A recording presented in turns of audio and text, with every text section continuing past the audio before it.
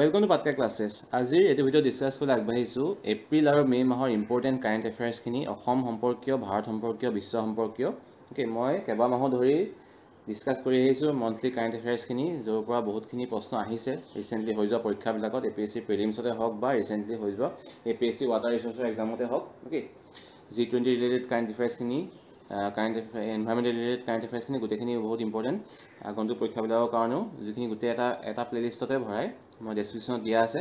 Okay তাৰ পৰা চাব পাৰিবা এতিয়া আজি ভিডিও ডিসকাস কৰিম এখিনি ৰিলেটেড টু এপ্ৰিল আৰু মে মাহৰ কাৰেন্ট এফেয়াৰ্স আৰু প্ৰথমতে অসমৰখিনি ডিসকাস কৰোঁ তাৰ পাছত ভাৰত আৰু বিশ্বখিনি ডিসকাস কৰা হ'ব অসমৰখিনি কথা ক'বলৈ গ'লে কথা ইম্পৰ্টেন্ট ঘটনা হৈছে অসমত বন্দে ভাৰত এক্সপ্ৰেছৰ এৰাইভেল ওকে বন্দে ভাৰত এক্সপ্ৰেছখন যিখন 2019 চনত ইণ্ডিয়াত লঞ্চ কৰা হৈছিল সেমি হাই স্পীড ট্ৰেইন হয় প্ৰথমতে চলিছিল দিল্লীৰ পৰা বাৰাণসীলৈ তাৰ পৰা অন্য জায়গাটো চলি এতিয়া অসমলৈ আহিছে অসমত গুৱাহাটীৰ পৰা জলপাইগুৰি যাব মে 29 তাৰিখে এখন লঞ্চ কৰা হৈছে ওকে আৰু আগতে যেটো ডিসটেন্স আছিল গুৱাহাটী টু জলপাইগুৰি হেতু অতিক্ৰম কৰিবৰ কাৰণে 6.5 ঘণ্টা সময় লাগিছিল এতিয়া বন্দে ভাৰত এক্সপ্ৰেছ অহাৰ কাৰণে 1 ঘণ্টা কমকৈ সময় লাগিব 5.5 ঘণ্টা সময় লাগিব আৰু অলৰেডি কৈছো এখন সেমি হাই স্পীড ট্ৰেইন হয় speed two up to 180 kilometre per hour লৈকে হয় Okay, maximum speed তাত দিয়া আছে 180 km per hour কিন্তু ইমান স্পিডত চলোৱা হোৱা নাই এতিয়া এভাৰেজ টো তাৰ চলি আছে around 81 okay 81 km per hour এভাৰেজত এখন চলি আছিল আগতে 83 আছিল এতিয়া আকৌ কমাই 81 কৰা হৈছে হেতু স্পিডত চলোৱা হৈছে maximum যাব পাৰে 180 km per hour লৈকে okay আৰু কোনে বনাইছে এটো important Vande Bharat express train বিলাক এটো বনাইছে চেন্নাইত based integral Koch factory okay integral Koch factory Chennai এইবিলাক বনাইছে লগতে এনেকা যিবিলাক ট্ৰেইন লাইক ইলেক্ট্ৰিকত চলে লগক দুটা ভাগত ভাগ কৰা হয় ডিজেল ইলেক্ট্ৰিক মাল্টিপল ইউনিট বুলি আৰু নহলে মেইনলাইন ইলেক্ট্ৰিক মাল্টিপল ইউনিট বুলি মেইনলাইন ইলেক্ট্ৰিক মাল্টিপল ইউনিট আৰু diesel electric multiple unit okay mainline M for mainland আৰু এটো D for ডিজেল আৰু তেনেকুৱা কেবাটা ইউনিট ইনোগ্ৰেট কৰিছিল প্ৰাইম মিনিষ্টাৰ মোদীয়ে at Lumding Okay, Lamdingot inaugurate কৰিছে DEMU and MEMU বনাইছে integral Koch factory Chennai okay first ট্ৰেইনখন চলিছিল ফেব্ৰুৱাৰী 2019 চনত নিউ দিল্লীৰ পৰা বাৰাণসীলৈ নিউ দিল্লীৰ পৰা কাটৰা এইবিলাক জায়গাত প্ৰথমতে চলিছিল তাৰ পিছত এতিয়া অসমলৈ আহি পাইছে বিহুৰ অলিকতা কৰা হল বিহুৰ অলিকতা হৈছে কি largest group dance in a single venue এটা স্থানতে এখন মানে ফিল্ডতে বা এখন ষ্টেজতে পতা লাৰ্জেষ্ট গ্ৰুপ ডান্স 11304 গৰাকী ড্যান্সাৰ বিহু ধুলিয়াই পাৰফৰ্ম কৰিছিল সৰুহুজাই ষ্টেডিয়ামত গুৱাহাটীৰ 13 তাৰিখে এপ্ৰিল মাহৰ আৰু তাত জাজ কৰিবৰ কাৰণে আহিছিল গিনিছ ৱৰ্ল্ড ৰেকৰ্ড হেডকোৱাৰ্টাৰ লণ্ডনৰ পৰা মানুহ ওকে আৰু সিঙ্গল ভেন্যুত পাৰফৰ্ম কৰা লাৰ্জেষ্ট বিহু ডান্স ইনে কিন্তু লাৰ্জেষ্ট বিহু ডান্স বুলি ক'লে মানে এটত পোৱা মতে সালসা ডান্স আছে এটা 15000 তাত ডান্সাৰ আছিল এই সালসা ডান্সটো বিহুটো 15000 কৰিব পাৰিলে হেন 11000 কৰিব পাৰিলে বুজি নাপালো এনিহাও এতিয়া এটো অকল খালি এখানে সিঙ্গল ভেন্যুটো ইম্পৰ্টেন্ট হ'ব ইনে single venue Bihu dance perform ইনে সিঙ্গল ভেন্যু এপ্ৰিল 13 হৈছিল হৰহুজা ষ্টেডিয়ামত গুৱাহাটীত তো নেক্সট আহিলে হেতু নে অনুষ্ঠানতে অসমৰ যি গামুচাই যি জিআই টেগ পাইছিল ওকে জিআই টেগ পোৱা যিখন সাৰ্টিফিকেট হেখন দিয়া হৈছিল অসম চৰকাৰক হেতু অনুষ্ঠানতে নেক্সট এটা ইম্পৰ্টেন্ট হেলথ ৰিলেটেড মানে স্কিম এটা লঞ্চ কৰিছে অসম গভৰ্ণমেণ্টে নাম দিয়া হৈছে তাক আয়ুষ্মান অসম মুখ্যমন্ত্ৰী জন আৰোগ্য যোজনা আয়ুষ্মান অসম মুখ্যমন্ত্ৰী জন আৰোগ্য যোজনা 56 লাখ বেনিফিচিয়াৰি থাকিব ওকে 56 লাখ বেনিফিচিয়াৰি থাকিব তাত মানে কি হ'ব যিবিলাক ৰেশন কাৰ্ড ধাৰী মানুহ আছে ৰেশন কাৰ্ড থকা মানুহ দৰিদ্ৰ শ্ৰেণীৰ তেওঁলোকে পাব health benefit okay health insurance এটা পাব 10 তাৰিখে লঞ্চ কৰা হৈছিল আৰু হে হেলথ ইন্সুৰেন্সটো মতে যদি কাৰোবাৰ বেমাৰ চেমাৰ হয় ফ্যামিলি তেতিয়ালে 5 লাখকে এটা পইচা পাব ওকে 5 লাখ যদি বেমাৰ চেমাৰ হয় তেতিয়া যদি ট্ৰিটমেন্ট কৰে মেডিকেল ট্ৰিটমেন্ট তেতিয়া পাব হেতু ক্যাশলেস হ'ব ডাইৰেক্ট মানে হস্পিটেলখনক দিয়া হ'ব বা একাউণ্টত দিয়া হ'ব ওকে আৰু হেতু লঞ্চ কৰিছিল 10 তাৰিখে মে মাহৰ সিএম ডক্টৰ হিমন্ত বিশ্ব শৰ্মাই 56 লাখ বেনিফিচিয়াৰি আছিল এটো স্কিমৰ আৰু কোনে পাব beneficiaries R those listed under national food security under listed হ'ব লাগিব পজেছিং ৰেশন কাৰ্ডছ লিংক টু আধাৰ কাৰ্ড ওকে ৰেশন কাৰ্ড থাকিব লাগিব লগত হেখিনি লিংক থাকিব লাগিব আধাৰ কাৰ্ডৰ লগত ওকে আৰু এটো ক্যাশলেস হ'ব অলৰেডি কৈছো 56 লাখ বেনিফিচিয়াৰি থাকিব Next, another important news related to Assam is that আমাৰ ডেপুটি কমিশনাৰ আছিলে অসমৰ জিলাই সেইবিলাকৰ পদটোৰ নামটো সলনি কৰা হৈছে এতিয়া ডেপুটি কমিশনাৰ নহয় তেওঁলোক হ'ব ডিষ্ট্ৰিক্ট কমিশনাৰ্ছ আৰু ডিষ্ট্ৰিক্ট কমিশনাৰ হোৱাৰ লগে লগে তেওঁলোকক বিশেষ কিছুমান পাৱাৰ দিয়া হৈছে এটা ইম্পৰ্টেণ্ট পাৱাৰ হৈছে তেওঁলোকৰ যে তেওঁলোকে এতিয়া ট্ৰেন্সফাৰ দিব পাৰিব যিবিলাক গেজেটেড অফিচাৰ আছে তেওঁলোকৰ আণ্ডাৰত জিলাখনৰ ভিতৰত গেজেটেড নন গেজেটেড অফিচাৰ্ছ আৰু লগতে 4th grade 3rd grade employee তেওঁলোকক ৰেসপেক্টিভ ডিস্ট্ৰিক্ট নিজৰ ডিস্ট্ৰিক্টখনৰ মাজতে য'ত কাম কৰি আছে বা যিখন ডিস্ট্ৰিক্ট আছে ডিচিজনৰ আণ্ডাৰত ডেপুটি কমিশনাৰ ডিস্ট্ৰিক্ট কমিশনাৰৰ আণ্ডাৰত সেই ডিস্ট্ৰিক্টখনৰ ভিতৰতে ট্ৰেন্সফাৰ দিব পাৰিব এটা অফিচৰ পৰা আনটা অফিচলৈ অলৰাইট ডিচি থাকিব খালি আগতে ডিস্ট্ৰিক্ট আছিলে এতিয়া আগতে ডেপুটি আছিলে এতিয়া ডিস্ট্ৰিক্ট হ'ল এতিয়া ডেপুটিটো ডিস্ট্ৰিক্টলৈ চেঞ্জ হৈ গ'ল নেক্সট ৰংঘৰ এক্সপান্ড কৰা হ'ব এক্সপান্ড মানে মাটি লৈ পেলানি তাতে এটা প্লেটফৰ্ম বনোৱা হ'ব যিবিলাক আমাৰ থলুৱা শিল্পী আছে থলুৱা কৰ্মী আছে ওকে আৰু তেওঁলোকৰ বস্তুখিনি উৎপাদন কৰে সেইখিনি ইণ্টাৰনেশ্যনেল টুৰিষ্টৰ সন্মুখত প্ৰদৰ্শন কৰিবৰ কাৰণে বিকিবৰ কাৰণে এটা প্লেটফৰ্ম বনোৱা হ'ব আৰু হেতুৰ কাৰণে 26 একৰ মাটি লোৱা হৈছে নৰ্থ ৱেষ্ট সাইডত ৰংঘৰ ওকে 26 একৰ তাৰ মেইন এইমটো হৈছে of the 124 crore project is to encourage local artisans and craftsmen to showcase their handicraft product হস্ত শিল্প বস্তু সেইখিনি তেওঁলোকে প্ৰদৰ্শন কৰিব তাতে এতিয়া যে উদ্ধা হয় কোনে বনাইছিলে ৰংঘৰটো তাৰ উত্তৰটো একচুৱেলি প্ৰমত্ত সিংহ হ'ব মোৰ মতে কিন্তু যদি প্ৰথমতে কোনে বনাইছিলে উদ্ধা হয় তেতিয়াহ'লে ৰুদ্ৰসিংহ হ'ব প্ৰথমতে বাঁহ আৰু বেতেৰে কেঁচাকে বনাইছিলে ৰুদ্ৰসিংহ কিন্তু আজি এইটো ষ্ট্ৰাকচাৰ তেতিয়াহ'লে হেতু যদি প্ৰশ্ন আহে তেতিয়াহ'লে প্ৰমত্ত সিংহ হ'ব উত্তৰটো যদি দুইটা অপচন থাকে মোৰ মতে প্ৰমত্ত সিংহ দিয়াটোৱে উচিত হ'ব কিন্তু যদি মেনশ্যন কৰা থাকে যে আধুনিক ষ্ট্ৰাকচাৰ মানে এতিয়াৰ বৰ্তমানৰ ষ্ট্ৰাকচাৰ হেতু কোনে বনাইছিলে বা প্ৰথমে কোনে বনাইছিলে বাঁহ আৰু বেতেৰে তেতিয়াহ'লে কিন্তু ৰুদ্ৰসিংহ হ'ব বাঁহ আৰু বেতেৰে ৰুদ্ৰসিংহই পিছত এতিয়া ভালকে বনালে প্ৰমত্ত সিংহই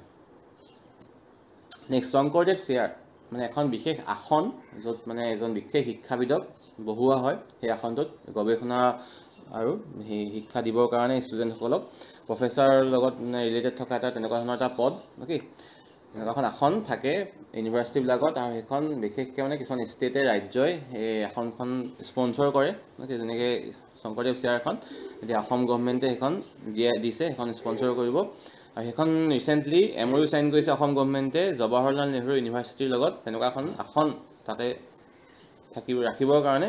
জৱাহৰলাল নেহৰু ইউনিভাৰ্চিটিত ওকে আসাম গভৰ্ণমেণ্টে MOU চাইন কৰিছে শংকৰদেৱৰ নামত সেইটো কোনটো ডিপাৰ্টমেণ্টত থাকিব school of Sanskrit and Indic studies in JNU okay আৰু এখন থাৰ্ড চেয়াৰ হ'ব থাৰ্ড শংকৰদেৱ চেয়াৰ প্ৰথম দুখন আছিলে বিশ্ব ভাৰতী ইউনিভাৰ্চিটি আৰু Punjab university this is B third next এছিয়াজ largest under water hydrocarbon pipeline এটা প্ৰজেক্ট চলি আছে north east gas grid project চ' তাৰ আণ্ডাৰতে গেছ লাইন বহোৱা হৈছে বেলেগ বেলেগ ঠাইৰ পৰা গোটেই মানে কানেক্ট কৰা হ'ব গেছ লাইনেদি গোটেই অসমৰ বিভিন্ন জেগাসমূহ চ' সেইটো ৰিলেটেড এটা পাইপলাইন বহোৱা হৈছে ব্ৰহ্মপুত্ৰ তলেদি ব্ৰহ্মপুত্ৰ তলেদি পাইপলাইন বহোৱা হৈছে between Jorhat and Majuli and that is actually largest নহ'ব লংগেষ্ট হ'ব লাৰ্জেষ্টটো আছে কিছুমান নিউজত কিন্তু লংগেষ্টটোৱে বেছি ভাগ পাইছোঁ লংগেষ্টটোৱে কাৰেক্ট হ'ব চ' longest under water hydrocarbon pipeline এছিয়াৰ লংগেষ্ট যোৰহাট টু মাজুলী মাজত 4800 মিটাৰ এৰাউণ্ড 4 কিলোমিটাৰ তাৰমানে ঠিক মেথড কি ইউজ কৰি বহোৱা হৈছে হৰাইজেণ্টেল ডাইৰেকশ্যনেল ড্ৰিলিং মেথড ইউজ কৰি এইটো বহোৱা হৈছে আৰু সেইটো কোনে বহাইছে কোম্পানীৰ নাম হৈছে ইন্দ্ৰধনুষ গেছ গ্ৰিড লিমিটেড ইন্দ্ৰধনুষ গেছ গ্ৰিড লিমিটেডে বহাইছে সেই পাইপলাইনডাল ৱৰ্ল্ডৰ ছেকেণ্ড লংগেষ্ট হ'ব আৰু ডায়ামিটাৰ যদি সোধা হয় তেতিয়া ডায়ামিটাৰ হ'ব 24 ইঞ্চ আজিকালি বহুতখিনি মানে ষ্টেটমেণ্ট দিয়া থাকে ন প্ৰশ্নৰ লগতে যে কোনখিনি শুদ্ধ হয় কোৱা বুলি চ' সেইকাৰণে গোটেই বস্তুবোৰ চোৱাটো বহুত ইম্পৰ্টেণ্ট হৈ পৰিছে বিশেষকৈ APSC যিবিলাক আণ্ডাৰত পৰীক্ষা তাতে এনেকুৱা ধৰণৰ প্ৰশ্ন আজিকালি বেছিকৈ আহে যে কিবা এটা নিউজৰ লগত ৰিলেটেড বহুতকেইটা ইনফৰ্মেশ্যন দি দিয়ে ইয়াৰ ভিতৰত কোনটো শুদ্ধ হয় বা কোনটো ভুল হয় বাছি উলিয়াব লাগে তেতিয়া সেইকাৰণে গোটেই সৰু সৰু তথ্যবিলাক জনাটো বহুত দৰকাৰী আজিকালি এনেই জাষ্ট এটা বস্তু জানি থ'লেই মানে কাৰেক্টলি এনচাৰ কৰাটো বহুত দিগদাৰ হৈ যায় আৰু কোনটো প্ৰজেক্টৰ আণ্ডাৰত হয় এই পাইপলাইনডাল সেইটো হৈছে north east gas grid project okay এইটো প্ৰজেক্ট চলি আছে অসমত বৰ্তমান to connect various places through gas lines জল ৰাহত এটা এক্সাৰচাইজ এটা মিলিটাৰী এক্সাৰচাইজ এটা ফ্লাড ৰিলিফ এক্সাৰচাইজ একচুৱেলি মক ড্ৰিল বুলি যিবিলাক কোৱা হয় বানপানী আহি আছে বানপানীৰ সময়ত এইবিলাক ৰিলিফ দিয়া হ'ব ৰিলিফ দিবৰ কাৰণে ভালকৈ দিয়া হওক এফিচিয়েণ্টলি হয় কামটো হেতু কাৰণে এটা মক ড্ৰিল কৰা হৈছিল আৰু ইণ্ডিয়ান আৰ্মি যেটো গজৰাজ কৰ্পছ তো তেওঁলোকে হেতু পাতিছিলে মক ড্ৰিলটো ফ্লাড ৰিলিফ ড্ৰিলটো বেলেগ যিবিলাক মেনেজমেন্ট ডিজাস্টাৰ মেনেজমেন্ট গ্ৰুপ আছে SDRF NDRF ওকে তেওঁলোকৰ লগত ৰিলেটেড তেওঁলোকৰ লগত মানে কোলাবৰেচন কৰি হেতু মক ড্ৰিল কৰিছিলে কোড কৰিছিলে হাগ্ৰামা বিচ অন মানস ৰিভাৰত হেতু মক ড্ৰিলটো কৰিছিলে মে 3rd উইকত ওকে জল ৰাহত নামটো কিবিথু কোন কি হয় কিবিথু হৈছে ইণ্ডিয়াৰ ইষ্টাৰ্ণ মোষ্ট প্লেস অৰুণাচল প্ৰদেশত আছে কিবিথু একদম মূৰত মানে চাইনা বৰ্ডাৰত এনেকুৱা জায়গাত আছে কিবিথুখন আৰু সেই কিবিথু চহৰত এটা প্ৰগ্ৰাম লঞ্চ কৰিছে অমিত শাহে নামটো হৈছে ভাইব্ৰেন্ট ভিলেজ প্ৰগ্ৰাম এটা লঞ্চ কৰিছে কিবিথুত আৰু এইটো ভাইব্ৰেন্ট ভিলেজ প্ৰগ্ৰামটো কি হয় যিবিলাক মানে ঠাই আছে নৰ্দাৰ্ণ বৰ্ডাৰত ইণ্ডিয়াৰ নৰ্দাৰ্ণ বৰ্ডাৰ মানে কি ইনডাইৰেক্টলি কি হৈছে যে চাইনা বৰ্ডাৰ ওকে এটা চাইনাৰ একদম লাগি থকা গাঁও আছে সেই গাঁওবিলাকৰ উন্নয়নৰ কাৰণে এটা প্ৰগ্ৰাম লঞ্চ কৰা হৈছে অন্য ৰাজ্যবিলাকতো হিমাচল প্ৰদেশত ছিকিমত য'ত মানে বৰ্ডাৰ আছে হেৰি লগত আমাৰ চাইনাৰ লগত সো তাত থকা গাঁওবিলাকত সো তেনেকুৱা প্ৰগ্ৰামৰ এতিয়া ৰিসেন্টলি লঞ্চ কৰা হৈছে এপ্ৰিলৰ 7 তাৰিখে কিবিথু হৈছে অৰুণাচল প্ৰদেশৰ এখন ঠাই যিখন ইণ্ডিয়াৰ ইষ্টাৰ্ণ মোষ্ট ভিলেজ বুলি কোৱা হয় ওকে নামটো হৈছে প্ৰগ্ৰামটো ভাইব্ৰেন্ট ভিলেজ প্ৰগ্ৰাম যি চহৰখন আছে 9000 ফিট চহৰ নহয় গাঁওখন আছে 9000 fit above sea level The program announced in 2022-23 a program to vibrant village program budget is to bolster social and security framework along China border okay এখিনি স্ট্ৰাকচাৰ মানে উন্নয়নৰ কাৰণে হেতু প্ৰগ্ৰামটো লঞ্চ কৰা হৈছে নেক্সট অসমৰ এটা ডাঙৰ নিউজ ৰিসেন্টলি আসলে পলিগেমি ৰিলেটেড ওকে বহু বিবাহৰ বিৰুদ্ধে অসম চৰকাৰে এটা কমিটি বনোৱা হৈছে এখিনি চাবৰ কাৰণে বহুৱে বন্ধ কৰিব পাৰি নাই তাক চাবৰ কাৰণে আৰু হেতু কোনটো ল মতে বেন হয় ইণ্ডিয়াত একচুয়ালি সবৰ কাৰণে বেন নহয় polygamy is band in India except বা মুসলিম কমিউনিটি মুসলিম পাৰ্সোনেল ল 1937 সো তাৰ মতে তেওঁলোকে পাৰে হেতু প্ৰচলন কৰিব কিন্তু বাকিবিলাক কমিউনিটিয়ে নোৱাৰে okay that is punishable under the section 494 and 495 of Indian Penal Code that is related to polygamy যেটো অলৰেডি চলি আহিছে আৰু তো বন্ধ কৰিব পাৰি নেকি চাবৰ কাৰণে অসম গৱৰ্ণমেণ্টে এটা কমিটি স্থাপনা কৰিছে গঠন কৰিছে it formed a committee to investigate whether the state government has authority to prohibit polygamy and to lead that committee Assam government has appointed Judge Rumi Fukan this name will be important ধৰিব পাৰে জাজ ৰুমি ফুকনক appoint কৰিছে এই কমিটিটো lead কৰিবৰ কাৰণে okay লগতে মানে ত্ৰিপুল তালাকৰ কেছটো ৰিফাৰ কৰি এটো আগতে এলাউ নাছিলে এতিয়া যেটো পাইছে এটো বন্ধ কৰিব সো গতিকে পলিগেমিটো বন্ধ কৰিব পাৰিব বুলি আশা কৰা হৈছে ইনি যদি আমি সংবিধান মতে চাওঁ তেতিয়াহলে এটো একচুয়ালি আৰ্টিকল 25 মতে প্ৰভিজন আছে যে নিজৰ ধৰ্ম মানে মানি চলিব মানে প্ৰচলন কৰিব বা নিজৰ ধৰ্ম প্ৰেক্টিস কৰিব পাৰে বিভিন্ন কমিউনিটি বিলাকে it গ্যাৰান্টিজ freedom of conscience freedom of profess practice and propagate religion okay article 25 mate article 25 of 28 লকে এখিনি হৈছে আমাৰ religion related মানে articles okay 25 or 28 লকে next riverine based religious tourism so অসমৰ যিবিলাক ধৰ্মীয় স্থান আছে নদীৰ আশেপাশে থকা so সেইবিলাক দেখাবৰ কাৰণে পৰ্যটনকাৰী দেখাবৰ কাৰণে এটা tourism circuit Indian Assam গৱৰ্ণমেণ্টে launch কৰিছে নাম দিয়া আছে ৰিভাৰিন বেস ৰিলিজিয়াছ টুৰিজম সো হেতুৰ কাৰণে MOU সাইন কৰিছে Assam tourism development corporation with Sagarmala development corporation limited inland ওয়াটাৰৱেজ authority of India department of inland ওয়াটাৰৱেজ transport এইটা অনুষ্ঠানে MOU সাইন কৰি এটো আনিব স্থাপনা কৰিব অসমত আৰু তাৰ কাৰণে এটা ফেৰি সাৰ্ভিসও লঞ্চ কৰিছে তাৰ নাম দিয়া হৈছে hop on hop of okay জাপ মাৰি উঠিব লাগে জাপ মাৰি নামিব লাগে okay riverine based religious tourism circuit will feature modern ferry service known as hop on hop off providing is easy access to 7 historical sites around Guwahati এই Guwahati পৰা মানে আৰম্ভ কৰি 7টা জায়গা দেখাব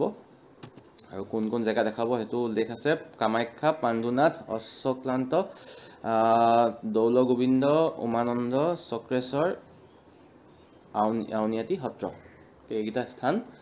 দেখাব পৰ্যটনকাৰী বিলাকক হৃদয় হাজৰিকা শুটাৰ হয় আসামি শুটাৰ তেওঁ কেবাটাও পদক ৰিসেন্টলি অৰ্জন কৰিবলৈ সক্ষম হৈছে বেলেগ প্ৰতিযোগিতাত তেওঁ পাইছে Silver medal in ISSF World Cup. Okay, shooting or to World Cup or ISSF World Cup, that they silver medal পাবলৈ সক্ষম হৈছে। তেওঁ former junior world champion হয়। Sports person of the year বঁটাও তেওঁ পাইছে কোনোবা এটা অনুষ্ঠানৰ পৰা। কি নামটো হৈছে হৃদয় হাজৰিকা। Okay, আৰু তেওঁ ৰিসেন্টলি খেলো ইণ্ডিয়া ইউনিভাৰ্চিটি গেমছতো গোল পাবলৈ সক্ষম হৈছিলে। কটন ইউনিভাৰ্চিটি তেওঁ ৰিপ্ৰেজেন্ট কৰিছিলে খেলো ইণ্ডিয়া ইউনিভাৰ্চিটি গেমছ উত্তৰ প্ৰদেশত হৈছে। তাতে তেওঁ পাবলৈ হৈছিলে গোল্ড মেডেল আৰু ৰিসেন্টলি তেওঁ পাইছে silver medal ISSF World Cup. Okay, নামটো হৈছে হৃদয় হাজৰিকা। আগন্তুক দিনত আৰু হয়তো তেওঁৰ বিষয়ে আমি পাম ভাল ভাল খবৰ। এটা ষ্টাৰ্টআপ প্ৰগ্ৰাম লঞ্চ কৰিছে NRL এ। Okay, NRL যিবিলাক নতুন নতুন ষ্টাৰ্টআপ আছে বিশেষকৈ ইনোভেটিভ ষ্টাৰ্টআপ, নতুন নতুন আইডিয়া লৈ নতুন নতুন বস্তুৰ কাৰণে প্ৰডাকশ্যনৰ কাৰণে এইবিলাক ষ্টাৰ্টআপ লঞ্চ হ'ব। চ' তাক উৎসাহিত কৰিবৰ কাৰণে এটা প্ৰগ্ৰাম লঞ্চ কৰিছে, নামটো হৈছে আইডিয়েশ্যন। তাৰ কাৰণে MOU সাইন কৰিছে NRL এ টি হাবৰ লগত, টি হাব নামৰ এটা অৰ্গেনাইজেশ্যনৰ লগত। Okay, that is India Pioneering Innovation Ecosystem, T hub. Next, digitising Assam. এটা ফাউণ্ডেশ্যন আছে নন্দ তালুকদাৰ ফাউণ্ডেশ্যন, যিজন আমাৰ এজন প্ৰখ্যাত সাংবাদিক আছে মৃণাল তালুকদাৰ, তেওঁৰ দেউতাক। তেওঁ নিজে নন্দ তালুকদাৰ এজন বিশেষ হেৰি আছিলে, ব্যক্তি আছিলে, তেওঁৰ ৰাইটাৰ আছিলে, গৱেষক আছিলে ৰিলেটেড টু লিটাৰেচাৰ। তেওঁৰ এটা ডাঙৰ কালেকশ্যন আছিলে rare Assamese Journals and book, একদম পুৰণি যিবিলাক অসমীয়া জাৰ্নেল আছিলে, কিতাপ আছিলে, তাৰ এটা কালেকশ্যন তেওঁ ৰিচেণ্টলি ফাউণ্ডেশ্যনটোৱে ৰিচেণ্টলি এটা পাব্লিকৰ কাৰণে মানে অপেন কৰি দিয়া হৈছে। চ' সেইখিনি মানে এতিয়া যিহেতু বহুত পুৰণা হৈ গৈছে, কিতাপবিলাক নষ্ট হৈ যাব, সেইটো কাৰণে এইটো ডিজিটেলাইজ কৰা হ'ব। অ'কে, সেইটো কাৰণে এটা প্ৰগ্ৰাম লঞ্চ কৰা হৈছে, যিটো নাম দিয়া হৈছে ডিজিটাইজিং আছাম। আৰু তাতে তাৰ থ্ৰুৱেদি যিবিলাক নন্দ তালুকদাৰৰ কালেকশ্যন আছিলে সেইখিনি ডিজিটেল কৰা হ'ব। Primary objective of the project is to preserve the entire collection of rare books and journals through digitalization. Okay, without the copyright restriction নাই যিবিলাক কিতাপ আৰু জাৰ্নেলৰ ওপৰত। আৰু তাত যিটো ফাউণ্ডেশ্যন আছে নন্দ তালুকদাৰ ফাউণ্ডেশ্যন, তাতে ছেক্ৰেটাৰী হিচাপে আছে মৃণাল তালুকদাৰ, তেওঁৰ পুত্ৰ। আৰু এই পৰ্টেলটো ৰিচেণ্টলি লঞ্চ কৰিছে chief minister doctor Himanta Biswa শৰ্মাই। অ'কে, নন্দ তালুকদাৰ ফাউণ্ডেশ্যনৰ আণ্ডাৰত ডিজিটাইজিং অসম। বায়ো ৰিমেডিয়েশ্যন অফ শিলচাকু বিল। চ' শিলচাকু বিলটো বহুতো নিউজত আছিলে ৰিচেণ্টলি, বিশেষকৈ উচ্ছেদ কৰাৰ কাৰণে তাৰ আশে পাশে থকা জেগাবিলাক য'ত অবৈধ দখল আছিলে, এতিয়া সেইটো দখলখিনি আঁতৰাই পেলানি সেইখিনি পুনৰ মানে বিলখন আকৌ আগৰ নিচিনা কৰিবলৈ প্ৰাকৃতিক এটা পৰিৱেশ সৃষ্টি কৰিবৰ কাৰণে এটা প্ৰচেছ কৰা হ'ব। এই প্ৰচেছটোৰ নাম হৈছে বায়ো ৰিমেডিয়েশ্যন। সেই প্ৰচেছটোৰ মতে কি হয়, that uses mainly plants and microbial or plant enzymes to detoxify contaminants in the soil and water. তো মাটিত আৰু যিবিলাক পানী যিবিলাক মানে প্ৰদূষণকাৰী বস্তু আছে সেইবিলাক আঁতৰ কৰিবৰ কাৰণে কিছুমান গছ বা কিছুমান এনজাইম, অ'কে, মাইক্ৰবিয়েল এনজাইম বা প্লেণ্ট তাতে প্ৰজেক্ট কৰা হ'ব। তো তাৰ ফলত পানীখিনি চাফা হ'ব, মাটিখিনি চাফা হ'ব, আৰু এখন এটা প্ৰাকৃতিক পৰিৱেশ সাৰাউণ্ডিং date শিলচাকু bill will be created. Okay, আৰু সেইটো ইনগ্ৰেট কৰিছিলে অশোক সিংঘালে। It will supposed to enhance the retention capacity of water and retention capacity and water quality of the bill through excavation, aeration, desilting and cleaning. Okay, so পানী ধৰি ৰখা কেপাচিটিটো আৰু পানী কোৱালিটিটো improve কৰা হ'ব, খান্দিব। এৰেশ্যন মানে তাতে যিবিলাক অক্সিজেন থাকে সেইবিলাক তাত অক্সিজেন এড কৰিব, গেছ এড কৰিব। আৰু ডিচিল্টিং মানে এটা বোকা চোকা হৈ পানীখিনি ব্লক হৈ থাকে বা বাম কৰি পেলাই সেইখিনি আঁতৰোৱা হ'ব। ৰাইট, সেই গোটেই প্ৰচেছটোৰ নাম হৈছে বায়ো ৰিমেডিয়েশ্যন। সেইটো হ'ব শিলচাকু বিলত। গুৱাহাটীৰ নাৰেংগী ফালে আছে শিলচাকু বিল, শিলহাকু। Next, Assam government signs an MOU with Dalmia Cement for various projects. Okay, around 46 crore rupees এটা MOU সাইন কৰিছে, যিটোৰ ফলত তেওঁলোকে মানে নিজৰ নিজৰ ইণ্ডাষ্ট্ৰী স্থাপনা কৰিব, প্ৰডাকশ্যন ইউনিট স্থাপন কৰিব অসমৰ বিভিন্ন ঠাইত, আৰু তাৰ ফলত 2500 জবছ উইল বি ক্ৰিয়েটেড। সেইটো আশা কৰা হৈছে যে ইমানখিনি চাকৰি ওলাব। Okay, because of the MOU sign between Assam government and Dalmiya cement. Sign কৰা হৈছে চিফ মিনিষ্টাৰ আৰু CEO of Dalmiya cements Mahendra সিঙৰ মাজত।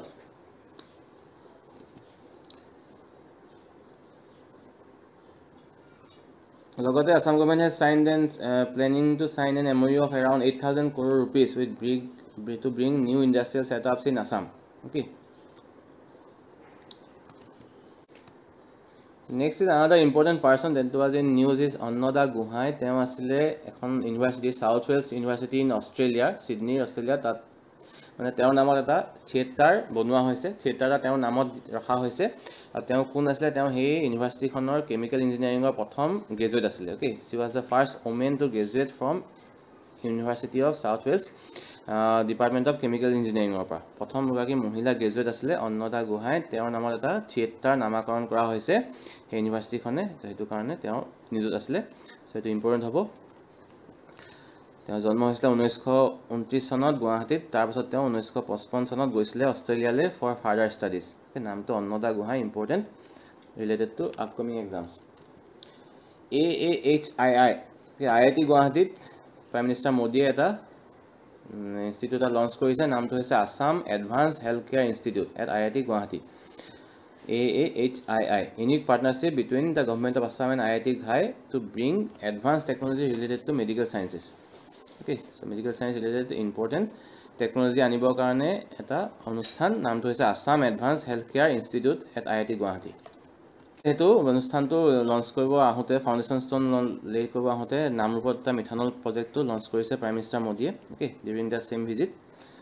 তো তাৰ পৰা অসমৰ পৰা ৰাজ্য বেলেগ বেলেগ ৰাজ্যলৈ ভূটান বাংলাদেশ নেপাল এইবিলাক জায়গালৈ মিথানল এক্সপোৰ্ট কৰা হ'ব হেতু কাৰণে উদ্দেশ্যৰে এটা প্ৰজেক্ট ৰিসেন্টলি লঞ্চ কৰা হৈছে নামৰূপত বড়োলেণ্ড পিগ মিছন তাৰ আন্ডাৰত কি হৈছে যে অসমক সেলফ সাফিসিয়েন্ট কৰিবৰ কাৰণে এই ক্ষেত্ৰত প্ৰডাকচনৰ ক্ষেত্ৰত 2021 চনত এটা প্ৰগ্ৰামটো লঞ্চ কৰা হৈছে আৰু ৰিসেন্টলি হেতু কাৰণে BTCA বড়োলেণ্ড টেৰিটৰিয়েল কাউন্সিলে জয়েন কৰিছে হেণ্ড ওকে তাৰ লগত এখন MOU সাইন কৰিছে উইথ ডেনমাৰ্ক গভৰ্ণমেণ্ট লগত MOU সাইন কৰিছে for corporation in capacity building educational corporation and মেন্টৰশিপ capacity building কৰিবৰ কাৰণে শিক্ষা প্ৰশিক্ষণ দিবৰ কাৰণে MOU সাইন কৰিছে BTCA with Denmark government related to Boroland pig mission. So these are related to Assam current affairs. Now let's move on to the international current affairs or national current affairs. So the important event that related to international current affairs was the civil war in Sudan. Okay, African country Sudan ekhon civil war choli ase between the military and paramilitary forces that clashed on 15th April. So tar main karon to hoise ki the reason being ambition of General Mohammad Hamdan Dagalo okay head of rapid support force itu rapid support force ase তেওঁলোকৰ যিজন head আছিল তো তেওঁ মানে নিজৰ দখল আনিব বিচাৰিছিল গোটে হাখনটো দেশখনৰ তো যাৰ ফলত তেওঁক অপোজ কৰিলে army chief lieutenant general Abdel Fatah আল বুৰহানে যাৰ ফলত এটা সিভিল ওয়াৰ সৃষ্টি হল between da military and প্যাৰামিলিটাৰী ফৰ্সেছ in Sudan যাৰ ফলত বহুত মানুহ মৃত্যু হল বহুত মানুহ গৃহহাৰা হল আৰু ভাৰতৰ বহুত মানুহ তাতে আছিল সুদানত আছিল সো হেতু কাৰণে ভাৰতৰ গভৰ্ণমেণ্ট এটা মিছন লঞ্চ কৰিব লগা হল সেই মানুহখিনিক উদ্ধাৰ কৰি আনিবৰ কাৰণে সুদানৰ পৰা সেইটো নাম দিয়া হৈছে Kaveri this will be important okay আমাৰ ক্ষেত্ৰত পৰীক্ষাৰ ক্ষেত্ৰত এটো বেছিকৈ ইম্পৰ্টেন্ট হ'ব মিছনটোৰ নাম হৈছে কাবেৰী যাৰ থ্ৰু দি 4000 মানুহ ভাৰতীয় মানুহ যিখিনি ষ্টাক হৈ আছে সুদানত সেইখিনি উদ্ধাৰ কৰি ভাৰতলৈ অনা হ'ব Kaveri flows through Karnataka and Tamil Nadu নদী হয় তাৰ নদীখনৰ নামত এই অপাৰেচনটো নামাকৰণ কৰা হৈছে কিহৰ কাৰণে হৈছে যুদ্ধ হৈছে সুদানত ওকে লগতে আৰু এটা ঘটনা ঘটিছিল ৰিসেন্টলি সুদানত এটা নদীত এখন নাওখন ডুবি 29 জন মানুহ মৰিছিল সেইটো বেলেগ এটা নিউজ লগতে পালো কাৰণে এটা মই উল্লেখ কৰিলো World Intellectual Property Day okay World Intellectual Property Day 2023 চন তাৰ থিমটো ইম্পৰ্টেন্ট হ'ব এটো কোন তাৰিখে পতা হয় 26 তাৰিখে এপ্ৰিলৰ 26 তাৰিখে Intellectual Property Day বা IPR বুলি যেটো কোৱা হয় শৰ্টকে সো তাৰ ৰিলেটেড থিমটো আসলে এই বছৰৰ কাৰণে Women and Intellectual Property Accelerating Innovation and Creativity okay themes লা খুদে লা important Intellectual Property and Women Accelerating Innovation and Creativity কোন তাৰিখে 26 তাৰিখে এপ্ৰিলৰ পতা হয় এইটো ডেটো কেতিয়াবা পতা হৈছে 1999 চনৰ পৰা পাতি হোৱা হৈছে আৰু 189 খন দেখে এটো পাতে এই দিনটো নেক্সট জিৰো শ্যাডো ডে যেটা মানে কোনো সা নপৰে সাতটা এটা পইণ্টলে ৰূপান্তৰ হৈ পৰে এটা বেলিটো মানে একদম মূৰৰ ওপৰত থাকে ওকে তেতিয়া এটো কোৱা হয় দিনটো কোৱা হয় জিৰো শ্যাডো ডে বুলি আৰু ভাৰতবৰ্ষত এটো 23.5 প্লাস মাইনাসৰ মাজত হয় লেটিটিউডৰ মাজত এই মানে পৰিঘটনা দেখা পোৱা যায় যেটা জায়গা আছে এটো দুটা মানে সেই মাজত ওকে লেটিটিউডৰ মাজত তাত দেখা পোৱা যায় আৰু দুবাৰ হয় প্ৰতি বছৰে 23.5 টো কিয় হয় কাৰণ যেটো আমাৰ আৰ্থৰ rotational axis is inclined at 23.5 degree to the plane of its revolution around the sun যেটো প্লেনত এখন আৰ্থখন ৰিভলিউট কৰে সো তাৰ লগত rotational axis ডালৰ লগত এংগল হৈছে 23.5 সো হেতু কাৰণে 23.5 প্লাস মাইনাসৰ মাজত এই ঘটনাটো দেখা পোৱা যায় আৰু বিশেষকৈ কোন জায়গা দেখা পোৱা যায় বেংগালুৰু বিশাখাপট্টনম ভুৱনেশ্বৰ মুম্বাই এইবিলাক ডাঙৰ চিটি ওকে হেতু এৰিয়াত থকা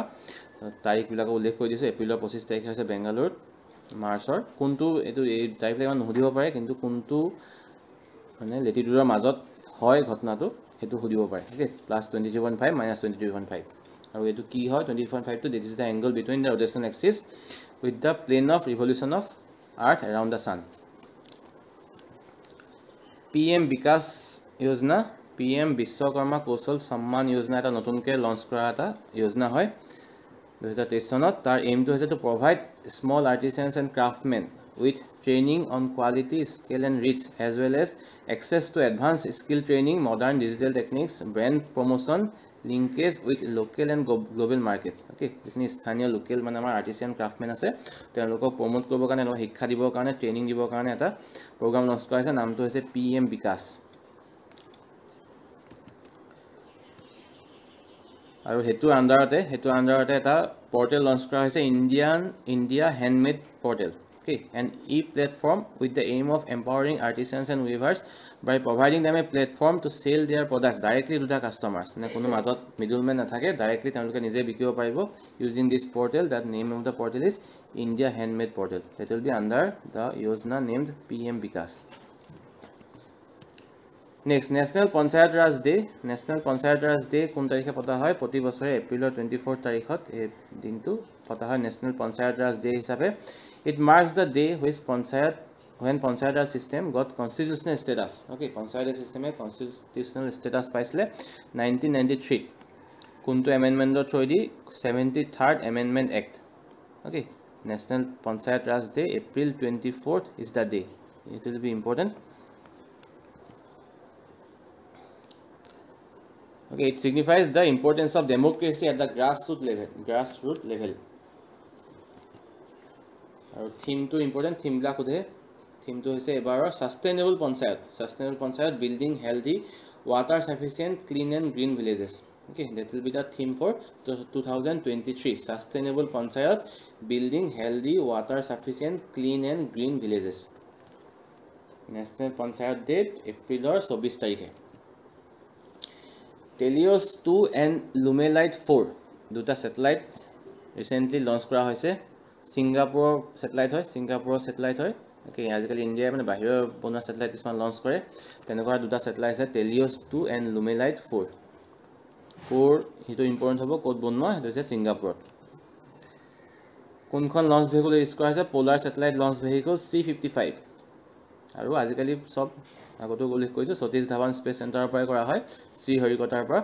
লঞ্চ ভেহিকল খন হৈছে PSLV C55 নাম গিটা হৈছে Telios 2 and Lumelite 4 ইম্পৰ্টেন্ট হ'ব কোন স্থানত বনোৱা হৈছে এটো হৈছে সিঙ্গাপুৰত হাক্কিপিকি ট্ৰাইব যেটো মই ওয়াৰ ইন সুদানৰ কথা কৈছিলো তো যুদ্ধৰ সময়ত এটো ট্ৰাইবটো নিউজত আছিলে এই ট্ৰাইবটো তো তেওঁলোকৰ কি হয় এই ট্ৰাইবটো মানে আয়ুৰ্বেদিক দৰব বিকিবৰ কাৰণে যায় আফ্ৰিকাত যায় তো তেনেকুৱা কিছুমান বহুত মানুহ এই ট্ৰাইবটো ট্ৰেপ হৈ আছিল সুদানত ওকে তো হেখিনি তেওঁলোকক উদ্ধাৰ কৰা হৈছিল এটো কাবেৰী অপাৰেচন আছিল তাৰ থ্ৰু দি নামটো হৈছে হাক্কিপিকি ট্ৰাইব কৰ্ণাটকাৰ হয় এটো ইম্পৰ্টেন্ট কোন ৰাজ্যৰ হয় কৰ্ণাটকাৰ around 600 people from this tribe were stuck in the violence hit Sudan the tribe sells Ayurvedic products in Africa as I told you World Earth Day পতা হয় এপ্ৰিলৰ 22 তাৰিখে প্ৰতি বছৰে around 193 countries এটো পাতে ওকে বিশ্ব দিৱস আৰু প্ৰথম কেতিয়া পতা হৈছিল 1970 USA পতা হৈছিল গোটে বিশ্বৰ উন্নয়ন কামনা কৰি এই দিনটো পতা হয় আৰু এবাৰ থিমটো ইম্পৰ্টেন্ট হ'ব that is invest in our planet okay invest in our planet is the theme for World Earth Day 2023 The theme emphasizes importance of investing in efforts to save our planet on a global scale. Okay, globally, gote planet kon bhalke rakhibo karone etu থিমটো লোৱা হৈছিল আৰু last মানে নহয় 2021 ত Indian আৰ্মিয়ে launch কৰিছিলে এটা solar energy plant in Sikkim in 2021's World Earth Day. Alright. National Civil Service Day hetu asile April 21 tarikhe pada hoy National Civil Service Day to kar smrit pada hoy to commemorate birth anniversary of Sardar Vallabhbhai Patel teor janmo tithit pada hoy National Civil Service Day April 21 tarikhe Assamoto eta pada hoy important day Soti Hadhoni Dibok pada hoy April 21 তাৰিখে অসমত আৰু নেশনালি পতা হয় national civil service day একেলগে মনত ৰাখিবলৈ সুবিধা হ'ব national civil service S four Satish আধুনী okay আৰু কাৰ স্মৃতিত জন্মতিথি কাৰ কাৰণে পতা হয় সৰ্দাৰ বল্লভভাই পেটেল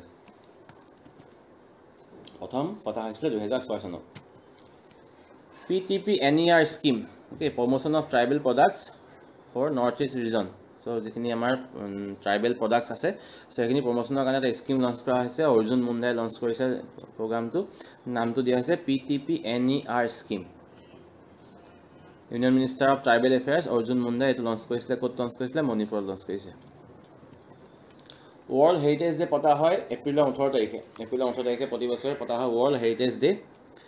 ঐতিহ্য দিৱস ওকে আৰু তাত মেইন এইমটো হৈছে two promote global awareness of the significance of historical heritage and cultural monuments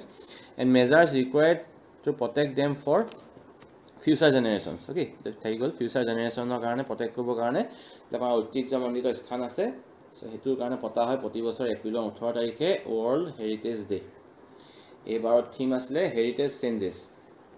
with a focus on climate action and its connection to cultural heritage okay heritage holoni hoi thake with focus to asle climate action aru hetu logo related another important news related to Assam is that jama hibohagot haraido moidam ase so hetu mane nominate kora hoise world heritage site or karone already okhomot dukhon ase world heritage site Kaziranga national park aru Manas national park Kaziranga duikhone etu status paisila 1985 to status paisile Kaziranga aru Manase আৰু recently সৰাইদেউক nominate কৰা হৈছে এটো যদি হয় তেতিয়াহলে third হ'ব আৰু important দিন আসলে in this 2 months is national maritime day okay luck আমাৰ ব্যৱসায় আছে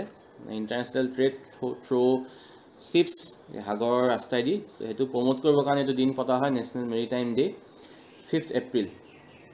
আৰু এবাৰৰ থিমটো আছে অমৃত কাল in shipping 5th April National Maritime Day 1964 বা পতা হৈছে to spread awareness about international trade and economy through maritime next World Health Day বিশ্ব স্বাস্থ্য দিৱস এপ্ৰিলৰ 7 তাৰিখে বিশ্ব স্বাস্থ্য দিৱস থিমটো হৈছে হেলথ ফৰ অল ওকে এবাৰৰ থিম আছিল হেলথ ফৰ অল এই থিম বিলাকে বিশেষকৈ ইম্পৰ্টেন্ট আৰু এটো হৈছে World Health Day আৰু এটা আছে World Health Assembly ওকে হেতু পতা হয় জেনেভাত এবাৰ World Health Day আৰু তাৰ থিমটো আছে Who at 75 হেতু World Health Organization পাতে আৰু তাৰ এই বছৰ থিমটো আছে Who at 75 Saving Lives Driving Health for All এবাৰ থিমবিলাক মানে সব চাই যাবা তো অপচনটো থাকিবই থিমবিলাক তো দেখিলে এটা মনত পৰে কোনটো হয় এই বছৰ ওকে চাই গলে কিয়া দেখিলে মনত পৰিব অমৃতকাল শিপিংটো মনত পৰিব দেখিলে বাকি দুটা এটা আছে ওয়াৰ্ল্ড হেলথ ডে কাৰণে থিম এটা আছে ওয়াৰ্ল্ড হেলথ অ্যাসেম্বলি হেতু হয়তো ইমান ইম্পৰ্টেন্ট হ'ব এটো বেছি ইম্পৰ্টেন্ট হ'ব health for all two world health day মতে এপ্ৰিল 7 তাৰিখ আৰু এপ্ৰিলত মানে বহুতখিনি দিন আছে ওকে এপ্ৰিল মাহত প্ৰায়ভাগে ইম্পৰ্টেন্ট নেক্সট পঞ্চকৰ্ম সংকল্প হেতু related to hour former chief minister Sarbananda Sonowal তেওঁৰ port and shipping industry union minister হয় আৰু তেওঁ এটা পাঁচটা মানে পইণ্ট লৈ পিনি পাঁচটা সংকল্প লোৱা হৈছে two ৰিভলিউশনাইজ maritime industry and promote সাষ্টেইনেবল practice promote কৰিবৰ কাৰণে আৰু মেৰিটাইম ইণ্ডাষ্ট্ৰিটো ৰিভলিউশনাইজ কৰিবৰ কাৰণে পাঁচটা সংকল্প লোৱা হৈছে পাঁচটা সংকল্প কিটা হৈছে প্ৰকুৰমেণ্ট অফ টাস্ক মানে নাও হয় সৰু নাও কিছুমান টাস্ক বুলি কোৱা হয় procurement of tax under a green tax transition program development of green hydrogen hubs okay green hydrogen etu future fuel hoy green hydrogen etu banabor karone kisman hub bonwa hoise produce korbo karone develop কৰিব facilitation and monitoring of river and C ক্ৰুইজেছ okay transformation into small ports small পোৰ্টৰ ট্ৰেন্সফৰ্মেশ্যনৰ কাৰণে facilitation and monitoring of river and সি ক্ৰুইজেছৰ কাৰণে development of green hydrogen hub আৰু green truck আনিবৰ কাৰণে প্ৰকুৰমেণ্ট কৰিবৰ কাৰণে সংকল্প লোৱা হৈছে লগতে cargo movement and growth in inland water transport এই 5টা সংকল্প লৈছে কোনে লৈছে সুধিব পাৰে এইটো হৈছে সৰ্বানন্দ সোণোৱালে আৰু তেওঁ লগতে ইন্ট্ৰডিউস কৰিছে হৰিত সাগৰ green port guideline okay green যাতে এনভাইৰনমেন্টৰ লোকসান নহয় এই ইন্ডাষ্ট্ৰিটোৰ কাৰণে তো কিছুমান গাইডলাইন হেতা ইন্ট্ৰডিউস কৰা হৈছে নাম দিয়া হৈছে হৰিত সাগৰ green port guidelines two work with nature next state energy efficiency index 2021-22 হেতু ৰিসেন্টলি এপ্ৰিল মাহত ৰিলিজ কৰা হৈছিল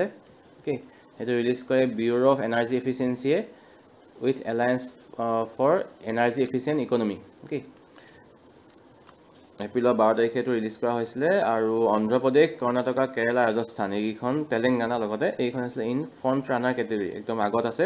অন্ধ্ৰ প্ৰদেশ কৰ্ণাটক কেৰালা ৰাজস্থান তেলেংগানা তো ৰেংক হিচাপে দিয়া নহয় গ্ৰুপ হিচাপে দিয়া হয় কেটেগৰী হিচাপে দিয়া হয় কিছুমান থাকে এসি ভাৰ কেটেগৰী কিছুমান ফ্ৰন্ট ৰানাৰ কেটেগৰী আছিল এইখন ৰাজ্য অন্ধ্ৰ প্ৰদেশ কৰ্ণাটক কেৰালা ৰাজস্থান এণ্ড তেলেংগানা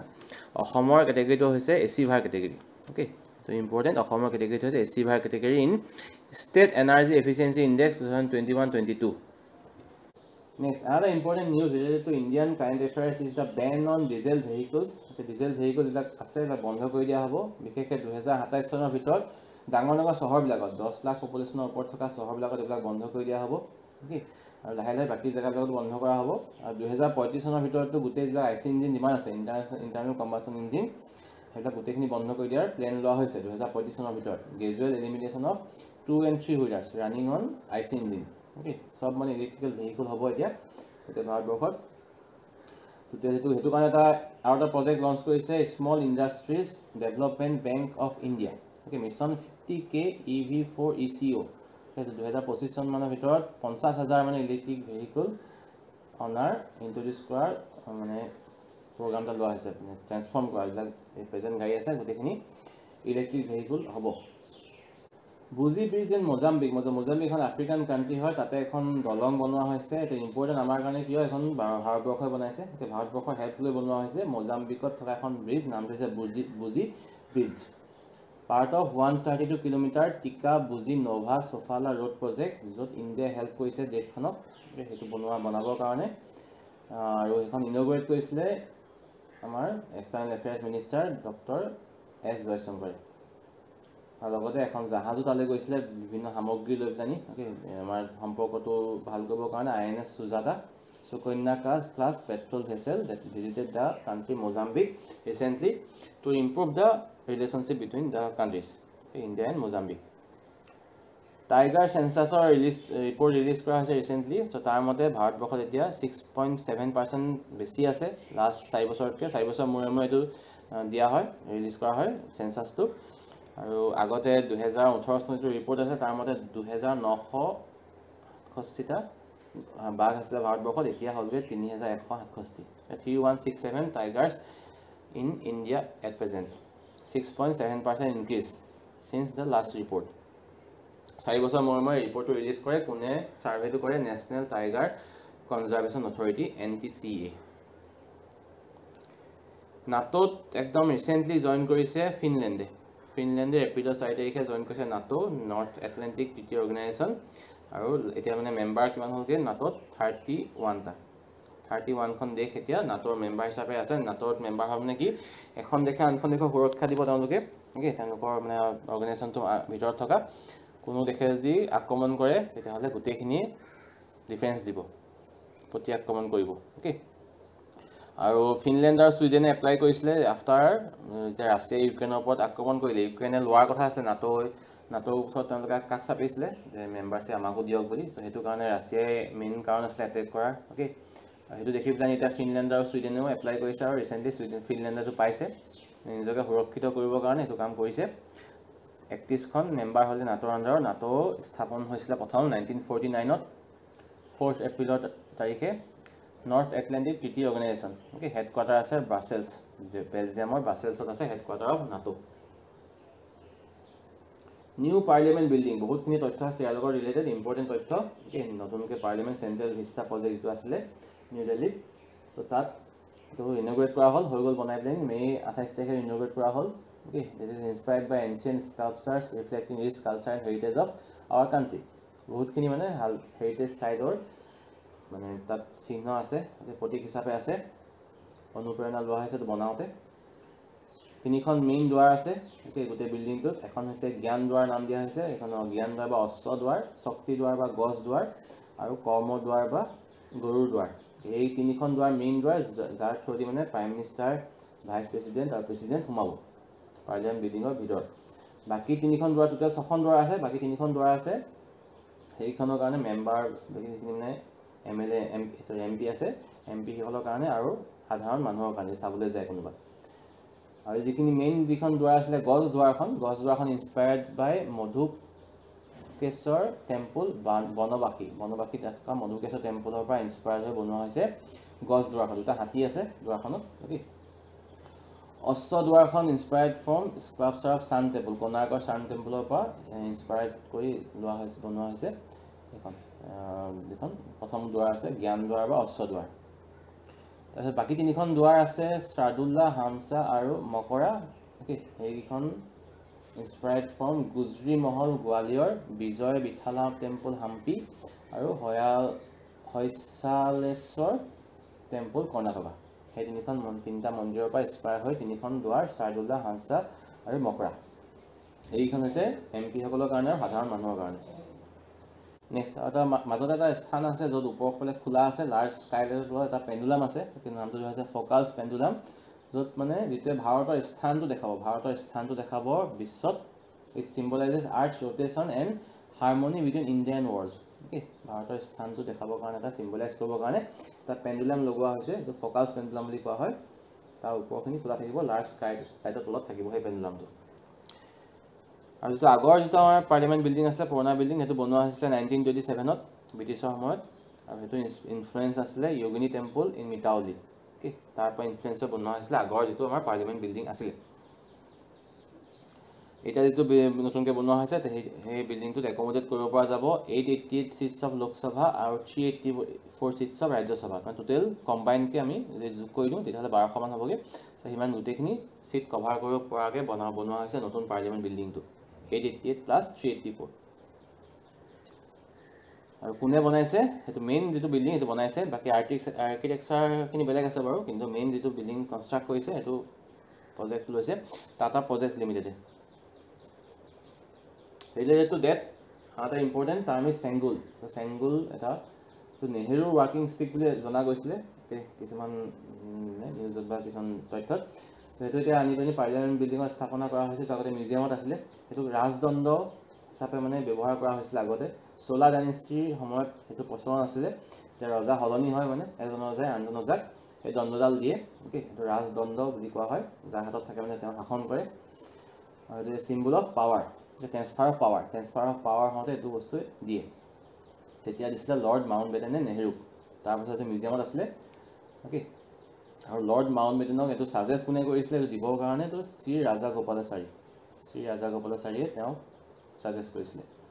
এইটো ডিজাইন তেতিয়া কোনে কৰিছিলে চেন্নাই বেছ জুৱেলাৰ আছে ভূমিদি বেংগাৰু চেট্টি সেই নামটো ইম্পৰ্টেণ্ট হ'ব ভূমিদি বেংগাৰু চেট্টি তেওঁ বস্তুটো ক্ৰাফ্ট কৰিছিলে ওকে এইটো সেই সময়ত 1947ত সেই বস্তুটো তেওঁ ডিজাইন কৰি তেওঁ ক্ৰাফ্ট কৰিছিলে এইটো আগৰ পৰাই আছে বস্তুটো আধুনিক এটা ডিজাইন এটা দিছিলে মানে এই মানুহজনে ভূমিদি বেংগাৰু Chetty that symbolizes transfer of power এইটো তামিল শব্দ হয় এটা আৰু it reminds the king that he has the unnai order to rule justly and fairly okay এইটো সময়ত এটা প্ৰচলন আছিলে যে তেওঁৰ হাতত এটা আন্নাই অৰ্ডাৰ আছে যাৰ ফলত তেওঁ একদম সঠিকভাৱে সৎ পথেৰে শাসন কৰিব লাগে ৰজাক মানে ৰিমাইণ্ড কৰিবৰ কাৰণে এই দণ্ডডাল ৰজাৰ ওচৰত থাকে আগতে এইটো part of Chola culture Chola dynasty south ইণ্ডিয়াৰ তাৰ পাৰ্ট আছিলে এইটো কালচাৰ আৰু as you can see in the picture also there is a nandi bull at the top of the sengul that signifies justice and strength okay justice and strength symbolize কৰে nandi bull টো তাৰ ওপৰত থকা আৰু লগতে এই নতুন parliament বিল্ডিঙৰ উদ্ঘাটনৰ ঘটনাটো কমেমৰেট কৰিবৰ কাৰণে স্মৃতি হিচাপে এটা কইনো এটা লঞ্চ কৰা হৈছে 75 रुपीजৰ কইন 75 বছৰ আমাৰ স্বাধীনতাৰ হৈ গ'ল সেইটো হিচাপে এটা কইন লঞ্চ কৰা হৈছে 75 रुपीज তাত থাকিব 50% silver 40% copper 5% nickel and 5% zinc right আৰু হেতু মানে অশোকা পিলাৰটো আগৰ নিচিনা এনেকৈ অশোকা পিলাৰ থাকে চেণ্টাৰত থাকিব okay that is two কমেমোৰেট the 75 anniversary of our independence as well as the inauguration of our new parliament building এই গোটেই কিটা বস্তু বহুত ইম্পৰ্টেন্ট চেঙ্গুল 75 रुपीज কইন আৰু নিউ পাৰ্লিয়ামেন্ট বিল্ডিংৰ লগত ৰিলেটেড বাকি বিশেষকৈ দুৱাৰীখন ক'ৰ পৰা ইনস্পায়াৰ হৈছে কোনকিটা মন্দিৰৰ পৰা সেইখিনি বহুত গুৰুত্বপূৰ্ণ নামকিটাৰ লগতে ইন্টাৰনেশ্যনেল বুকাৰ প্ৰাইজ দিয়া হৈছে এই বছৰ এজন লেখকৰ নাম হৈছে জৰ্জি গস্পদিনভ ওকে তেওঁ বুলগেৰিয়ান ৰাইটাৰ হয় নামটো ইম্পৰ্টেন্ট হয় বিশেষকৈ কোনো কিতাপৰ কাৰণে নহয় বিশেষকৈ তেওঁ দিয়া হৈছে আৰু ওভাৰঅল কৰ্মৰ কাৰণে তাৰ এখন ফেমাস কিতাপ আছে the physics of সৰো The Physics of Sorrow is a famous book of his name is Georgi Gospodinov Bulgarian writer হয় international book prize পাবলৈ সক্ষম হৈছে তেওঁ হাইয়েষ্ট অনাৰ পাইছে প্ৰাইম মিনিষ্টাৰ মোদীয়ে যেতিয়া তেওঁ ভিজিট কৰিছিলে ফিজি এণ্ড পপুৱা নিউ গিনি তাত তেওঁৰ দেশখনৰ মানে যেটো সৰ্বোচ্চ সন্মান হেতু দিয়া হৈছে companion of the order okay প্ৰথমটো দিয়া হৈছে prime minister of Fiji Stephenie ৰাবুকাই সেকেন্ডটো তেনেকৈ পাপুৱা নিউ গিনিত তেওঁ দিয়া হৈছে ওকে এই দুখন দেখে তেওঁ দিছে সৰ্বোচ্চ সন্মানটো ৰিসেন্টলি এটো ভিজিট কৰিছিলে পাপুৱা নিউ গিনি প্ৰজেক্ট 75 ৰ আন্ডাৰত সাবমেৰিন বনোৱা হৈছে ভাৰতবৰ্ষত ছখন সাবমেৰিন বনোৱাৰ এটা এইম লোৱা হৈছিলে বহুত আগতে লঞ্চ হৈছিল 1997-98 ত okay one of the largest make in India project 75 তাৰ আন্ডাৰত যিখন লাষ্ট সাবমেৰিন 6 সাবমেৰিন এখন হৈ গৈছে বনাই এতিয়ালৈকে লঞ্চ কৰা হোৱা নাই কিন্তু তাত ট্ৰায়াল ৰান চলোৱা হৈছে তাৰ আন্ডাৰত ছখন কনভেনচনেল ডিজেল ইলেক্ট্ৰিক সাবমেৰিন বনোৱাৰ এইম লোৱা হৈছিলে আৰু কোনে বনাইছে mainly Mazagon dockyard limited okay Mazagon dockyard limited Mumbai তেওঁলোকে বনাইছে সাবমেৰিন বিলাক আৰু যিখন লেটেষ্ট সাবমেৰিন সেইখন নাম হৈছে আইএনএছ বাক্সিৰ ওকে সেইখন 6 সাবমেৰিন কলাবেৰী ক্লাছৰ 6 নম্বৰখন সাবমেৰিন যিখন সি ট্ৰায়ালত পঠোৱা হৈছিলে 18 তাৰিখে মে মাহৰ 2023 চনত আৰু এখন 2024 চনলৈকে মানে ইণ্ডিয়ান নেভি দি দিয়া হ'ব ওকে এখন প্ৰথম আগতে এখন আছিলে বাক্সিৰ নামৰ সেইখন 1997 এখন উইথড্ৰ কৰা হৈছিলে পুৰণা হৈ যোৱাৰ কাৰণে এতিয়া এখন মানে পুনৰ জন্ম বুলি কোৱা হৈছে ওকে আইএনএছ বাক্সিৰ সেইখন আছে make in India okay make in India ছখন লেটেষ্টখন আইএনএছ বাক্সিৰ আৰু এটো under project 75 that was launched in 97-98 okay আৰু আগৰ পাঁচখন আছিল INS Calvary INS খান্দেৰী INS কৰঞ্জ INS ভেলা INS ভাগীৰ okay এগুটেইখন under project 75 latest being the INS Bakshi লগতে আৰু এটা another important news related to Indian Navy naval ships is INS Garuda makes 70 years of service INS Garuda খন 70 বছৰ হৈ গল এটা নিউজত আছিল এনে উল্লেখ কৰি আছে উইথড্ৰল অফ 2000 रुपी নোটস যেটা 2000 টকিয়া পিংক কালাৰৰ নোট আছিল এখিনি উইথড্ৰ কৰা হল ওকে সেপ্টেম্বৰ এখিনি লিগেল নোট হিচাপে থাকিব এখিনি কোৱা নাই যে লিগেল ষ্টেটাসটো নোহোৱা হ'ব কিন্তু প্ৰডাকশনটো বন্ধ কৰি দিলে আৰু কোনোবাই যদি চেঞ্জ কৰিব বিচাৰে যে বেংকত গৈ চেঞ্জ কৰিব পাৰিব বিফোৰ সেপ্টেম্বৰ 30 2023 ওকে এইটো কাৰণে কোনো এটা হৈছই নহয় আগৰ নিচিনাকে যোৱাৰ নিচিনাকে এখানে টাইম এটা দি দিয়া হৈছে সেপ্টেম্বৰ 30 ভিতৰত চেঞ্জ কৰিব পাৰে প্ৰিন্টিং ষ্টপ কৰা হৈছে 2018-19 চনতে total value as of 31st March is 3.62 lakh crore okay আৰু লগতে RBI recently launch কৰিছে এটা program নামটো হৈছে campaign নামটো হৈছে 100 days 100 pays campaign তাৰ থ্ৰুদি তেওঁলোকে সেটেল কৰিব 100টা এনেকুৱা ধৰণৰ ডিপোজিট যেটা বেংকত পৰি আছে কোনো তাত ক্লেম কৰা মানুহ নাই সেটা মানে সেটেল কৰিব যদি কোনোবাই পাবলগীয়া আছে তেওঁলোকক দিব নহলে হয়তো চৰকাৰে নিজে লৈ ল'ব তেনেকুৱা না মানে সেটেল কৰিবৰ কাৰণে এটা campaign launch কৰা হৈছে নামটো হৈছে 100 days 100 pays campaign Operation Korura, Operation Kaberi or Corona, both important. Kaberi to say related to Sudan, Corona to say related to super cyclone Mocha. The Mocha supposed super cyclone I system of Zabai discuss to Kota. I got video to the kind of professor. So to Mocha to Nam display Yemen, okay, Mocha Nam say Yemen, super cyclone hoy. Okay, super cyclone both high speed of the cyclone. Aro to Bay of Bengal, Myanmar, Bangladesh or Bikeke both Koti Goise. নামটো মোকা নাম দিছে ইয়েমেনে আৰু হেতু related বিলাক মানে সাহায্য কিছুমান দিবৰ কাৰণে ভাৰত চৰকাৰে এটা অপাৰেচন লঞ্চ কৰিছে নামটো হৈছে অপাৰেচন কৰোনা মিয়ানমাৰলৈ পঠোৱা হৈছে কিছুমান এসিস্টেন্স যেহেতু মিয়ানমাৰৰ লগত আমাৰ সম্পৰ্ক ভাৰতৰ সম্পৰ্ক মানে ভাল কৰাৰ চেষ্টা চলি আহিছে বহুত দিনৰ পৰা ভাল হৈছেও বহুতখিনি বিশেষকৈ আমাৰ যিটো আমাৰ এক্ট ইষ্ট পলিচি আছে তাৰ থ্ৰুদি ৰাস্তা বনোৱা হ'ব ম্যানমাৰৰ ফালেদি নৰ্থ ইষ্টলৈকে আহিব তো সেইকাৰণে এছিষ্টেঞ্চো দিয়া হৈছে অ'কে মকা আহোঁতে নামটো হৈছে অপাৰেশ্যন কৰোণা তিনিখন নেভেল শ্বিপ গৈছিলে বহুত হেভি বস্তু লৈ পিনি ৰিলিফ লৈ পিনি য়াংগুন নামৰ ঠাইলৈ সুপাৰ চাইক্লন কাক কোৱা হয় যেতিয়া মানে ৰেঞ্জটো এনেকুৱা ৰেঞ্জত থাকে 167 to 221 km/h ৰেঞ্জত থাকে সেইবিলাকক সুপাৰ চাইক্লন বুলি কোৱা হয় অ'কে কেটেগৰী 4 হাৰিকেন যিবিলাক হাৰিকেনটো আমাৰ আমেৰিকাৰ টাৰ্ম হয় তো তেনেকুৱা কেটেগৰী 4 হাৰিকেনৰ লেভেলত আহিলে সুপাৰ চাইক্লন বুলি কোৱা হয়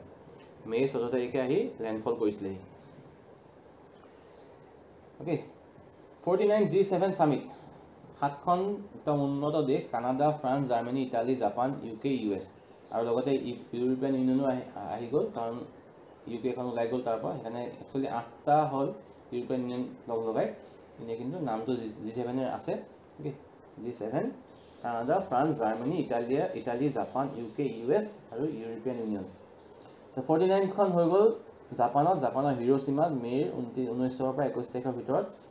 এইখন দেশ টোটেল আছে অসম ভাৰতবৰ্ষক মতা হৈছিলে ইনভাইটেড কাণ্ট্ৰি হিচাপে আৰু গেষ্ট হিচাপে আছে ইউক্ৰেইনৰ ৰাষ্ট্ৰপতি জেলেনস্কি গৈছিলে তালৈ তেওঁৰ ওপৰত বহুতখিনি ফ'কাছ আছিলে ভাৰতৰ প্ৰধানমন্ত্ৰীয়েও তেওঁ আশ্বাস দিছিলে যে যুদ্ধক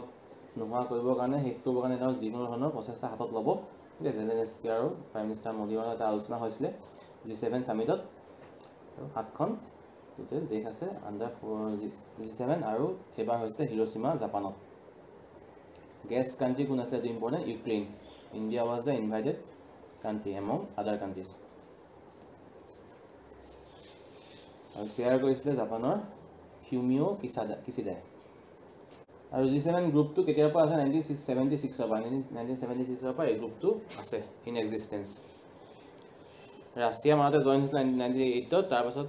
আকৌ ক্ৰিমিয়া নামৰ জেগাডোখৰত তেওঁলোকে আক্ৰমণ কৰাৰ ফলত বাকীবিলাকে দেখে ক'লে যে ৰাছিয়াক মানে উলিয়াই দিব লাগে আৰু ৰাছিয়াক ছাছপেণ্ড কৰা হ'ল 2014 চনত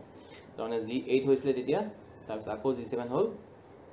2014 ঠিক ৰাছিয়া সময় আকৌ ওলাই গ'ল মানে next great grandfather tree chilli নামৰ দেশখনত থকা এজোপা গছ যিজোপা গছক এতিয়া মানে বিশেষজ্ঞসকলে কৈছে যে এনাউন্স কৰিছে অফিচিয়েলি যে এখন এজোপা গছ বিশ্বৰ আটাইতকৈ পুৰণি গছ 5000 বছৰ পুৰণি গছ okay oldest tree in the world at present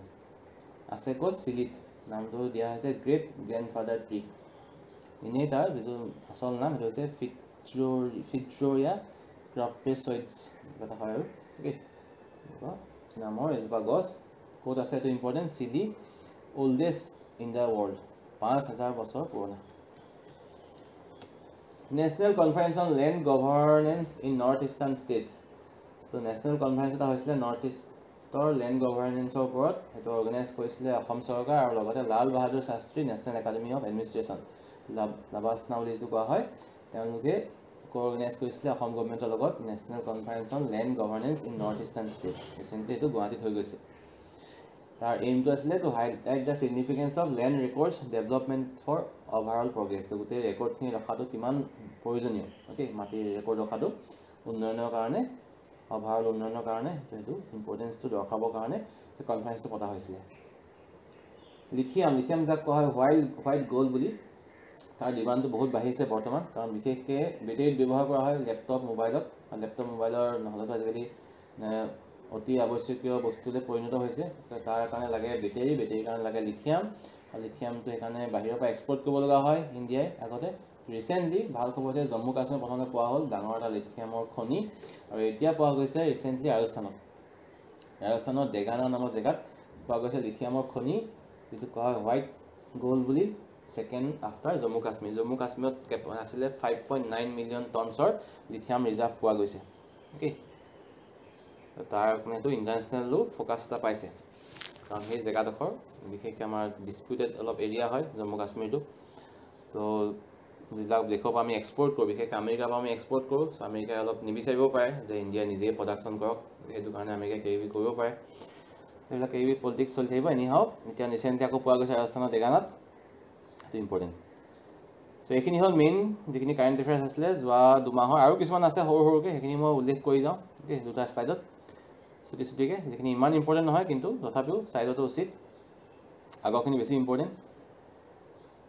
India Post Payments Bank tie up with Airtel to launch banking services through WhatsApp. So India to postal bank hoy Post Payments Bank তেওঁলোকে tie up কৰিছে Airtel লগত to launch banking service through WhatsApp. Nevado del Ruiz volcano এটা volcano নতুনকে মানে উদ্গীৰণ হৈছে status পাইছে orange status Colombia আছে. Azerbaijan Tajikistan is also important. তেওঁলোকে malaria free country status পাইছে World Health Organization তেওঁলোকে এইটো status আছে দেশখনত এটা malaria আৰু নাই Azerbaijan আৰু Tajikistan. Christina Kos to be the first woman to circle moon. Okay, এই মহিলাগৰাকীয়ে চন্দ্ৰক ঘূৰিবলৈ ঘূৰা প্ৰথমগৰাকী মহিলা হিচাপে পৰিগণিত হ'ব সেইটো এনাউন্স কৰিছে ৰিসেন্টলি নাছাই Christina Kos. Chennai to host the Squash World Cup 2023 চনৰ Squash World Cup host কৰিব চেন্নাই. নতুনকৈ এখন ইন্ডিজিনিয়াছ হেলিকপ্টাৰ ইণ্ডিয়াই বনাই উলিয়াইছে নামটো দিয়া হৈছে MH-64R nickname Romeo. Okay Romeo ইন্ডিজিনিয়াছ destroyer helicopter বনাইছে ইণ্ডিয়াই. আৰু আছে BrahMos missile recently test fire কৰিলে সাকসেসফুলি INS মৰমুগাঁও. ওকে মৰমুগাঁও হয় ৱাৰশিপ ফৰ ইণ্ডিয়াৰ সো এখনে recently BrahMos missile test fire কৰিছে. INSV sailing vessel, okay, Indian naval sailing vessel Tarini completed 6 months of long intercontinental expedition. এটা দীঘলীয়া যাত্ৰাত গৈছিল এই নাওখন সৰু এখন sailing vessel হয় সৰু নাও Tarini ব্ৰাজিল সাউথ আফ্ৰিকা দেশ মানে ভ্ৰমণ কৰি আহিলেগে এইখন নাওয়ে. সমুদ্ৰ শক্তি মিলিটাৰী এক্সাৰসাইজ ইণ্ডিয়া আৰু ইণ্ডোনেছিয়াৰ মাজত হৈছে ৰিসেন্টলি. ওকে সমুদ্ৰ শক্তি বিটুইন ইণ্ডিয়া এণ্ড ইণ্ডোনেছিয়া. আৰু ৰিসেন্টলি এটা মানে ৰাষ্ট্ৰীয় মৰ্যাদা দিয়া হৈছে এটা টেম্পলক উত্তৰাখণ্ডৰ নামটো হৈছে তুংগনাথ টেম্পল. বিশেষকৈ নিউজ আছে ক'ত আছে এইটো ইম্পৰ্টেণ্ট কি তুংগনাথ টেম্পল এইটোৱে সোধে এনেকুৱা ধৰণৰ প্ৰশ্ন আহে. তুংগনাথ টেম্পল আছে ক'ত উত্তৰাখণ্ডত. এমপ্লয়মেণ্ট ৱৰ্কিং গ্ৰুপৰ মিটিং হৈ গ'ল গুৱাহাটী ৰিসেন্টলি. ওকে G20 কেইবাটাও মিটিং গুৱাহাটীত আগতে হৈ গৈছে এদিন উল্লেখ কৰা হৈছে আগতে. এতিয়া ৰিসেন্টলি হৈছে এমপ্লয়মেণ্ট ৱৰ্কিং গ্ৰুপৰ মিটিং. আৰু ৰিসেন্টলি অসমৰ নতুন চিফ ইনফৰমেশন অফিচাৰ এপইন্ট কৰা হৈছে কমিশনাৰ এপইন্ট কৰা হৈছে চিফ ইনফৰমেশন কমিশনাৰ তেওঁ হৈছে পূৰ্বৰ DGP Bhaskarjyoti Mahanta. Bhaskarjyoti Mahanta is আসামছ new chief information commissioner. অসমৰ দা ডমেষ্টিক কিছুমান ফ্লাইট নতুনকৈ লঞ্চ কৰা হৈছে যোৰহাট গুৱাহাটী ডিব্ৰুগড় ওকে শিলচৰ. সো তাৰ কাৰণে অসম গভৰ্ণমেণ্টে সাইন কৰিছে MOU with a company name Flybig. ফ্লাইবিগৰ লগত MOU সাইন কৰিছে অসম চৰকাৰে. That is other important news. So these are some short current affairs. আৰু আগৰখিনি ইম্পৰ্টেণ্ট হ'ব বিশেষকৈ সেইখিনি অসম ৰিলেটেড আছে অসমৰ পৰীক্ষাৰ কাৰণে. সো গোটেইখিনি ভালকৈ চাব লাগিব. যিবিলাক আপকামিং পৰীক্ষা আছে APDCL পৰীক্ষা আছে PWD পৰীক্ষা আছে আৰু APSC নতুনকৈ যে এডভাৰটাইজ ওলাই প্ৰিলিমছৰ কাৰণে সেইখিনি ইম্পৰ্টেণ্ট হ'ব. ৰিচাৰ্চ এছিষ্টেণ্টৰ পৰীক্ষা আছে সেইখিনিৰ কাৰণে বহুত ইম্পৰ্টেণ্ট হ'ব এই ভিডিঅ'টো. ইয়াৰ PDF মই টেলিগ্ৰামটো শ্বেয়াৰ কৰি দিম. লগতে আৰু এটা কথা আমি যেটো ইউটিউব চেনেলত আমি জয়েন এটা অপচন দিছিলো তাতে বহুত মেম্বাৰ জয়েন হৈছে কিছুমানে তাতে মই কমিউনিটি পোষ্টত দি আহিছো কিছুমান MCQ ৰিলেটেড টু কাৰেন্ট এফেয়াৰ্স সেইখিনিও চাব পাৰা. আৰু যিসকলে জয়েন কৰিছে অলৰেডি তেওঁলোকে মই ৰিকুৱেষ্ট কৰিম যে কমিউনিটি টেবটোত ক্লিক কৰা বা মেম্বাৰশ্বিপ টেবটোত ক্লিক কৰা তাত পাবা গোটেই MCQ খিনি সেইখিনি তাতে মই এনসাৰখিনি কমেন্টত দি আহিছো সেইখিনি চাবা প্ৰেক্টিছ কৰি. Okay so hope this will help. Thank you very mass.